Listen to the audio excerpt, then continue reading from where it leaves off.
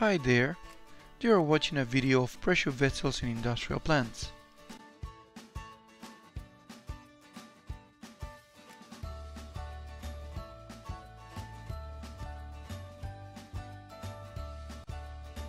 The first question that needs to be addressed is, do this equipment fail under external pressure?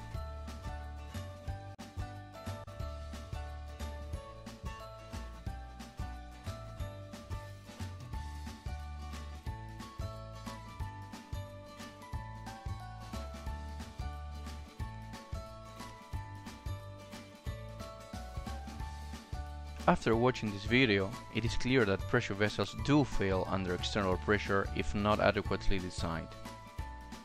A pressure vessel can be subjected to external pressure due to different reasons: an underwater vessel, jacketed vessels, or simply by steam cleaning condensation. The mechanism of external pressure failure is different from internal pressure failure. Therefore, different methods are required to design vessels to handle safely this different failure mechanism. Internal pressure failure can be understood as a vessel failing after stresses in part or a large portion exceeds the material strength. In contrast, during external pressure failure, the vessel can no longer support its shape and suddenly, irreversibly, takes on a new lower volume. To verify if the shell of a particular pressure vessel under external pressure is adequate, the verification procedure described in ASME 8, Division 1, paragraph UG 28 to UG 30 must be followed. Observe that the word verify has been used.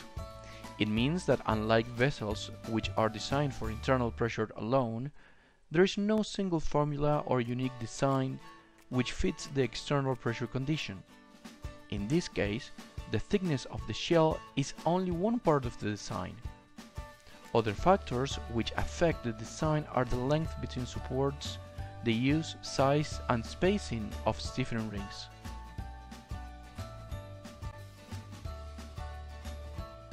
Shell thickness verification method according to the ASME code section 8 division 1 paragraph UG 28 is long and repetitive.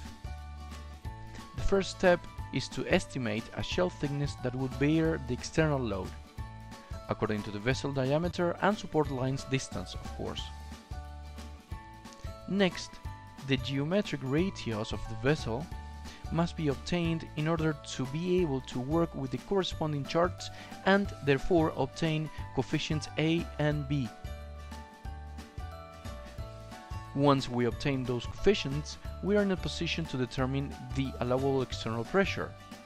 In other words, the amount of external pressure that the vessel can resist.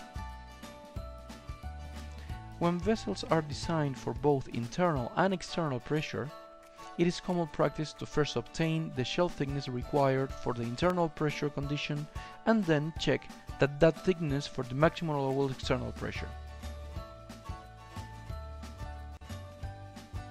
In a pressure vessel under external pressure, support lines are the parts of the vessel counteracting the actions of the external pressure.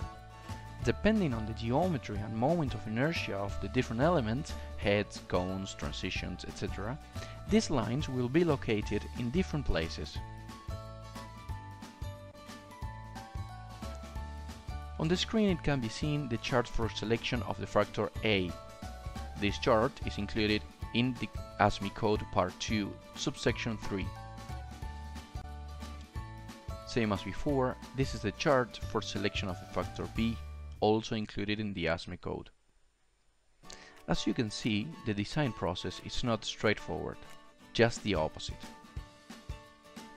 If the amount of external pressure that the vessel can bear is lower than the actual external pressure, the thickness of the vessel has to be increased or the geometry of the vessel changed.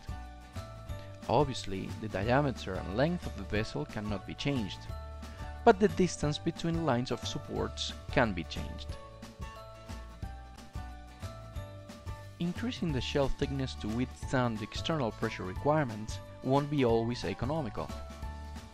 external or internal stiffening rings constitute a very good alternative for the vessel to withstand the external pressure requirements. Shortening the distance between support lines makes the vessel's shell more stable. The simply supported beam is shorter this way, thus more resistant to external loads. With the introduction of stiffeners, another verification method must be followed. Stiffener's verification process is the reverse of the one seen for the shell. It starts calculating the B factor, therefore to obtain factor A from the corresponding table. Ultimately, this method will allow us to compare the moment of inertia required with the moment of inertia available. If the available inertia in the vessel is not enough, bigger and/or more stiffeners shall be adopted. As mentioned before, design of stiffeners themselves is a trial and error procedure. So, where to start? How many stiffeners to add? Well, something to bear in mind is the distance between stiffeners. Even when the size of the stiffener rings have been estimated, where should they be placed? For this particular exercise, please see the study notes. Or, for example, the shape of the stiffener. If possible, standard profiles should be used. They are generally cheaper and the manufacturing process requires a lot less man-hours. And at last, the position of stiffeners is very important. Locating rings over circumferential weld seams shall be avoided when possible.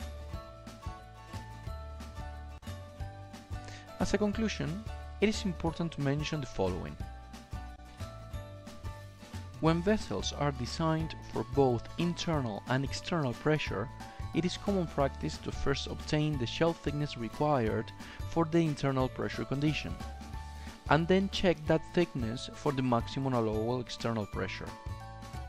If the design is not adequate, then a decision is made to either increase the shell thickness to the next commercial plate thickness available, or add stiffening rings to reduce the L dimension, distance between support lines.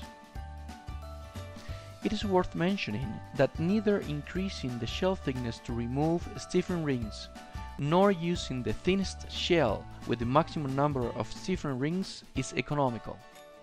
The optimum solution lies somewhere between these two extremes.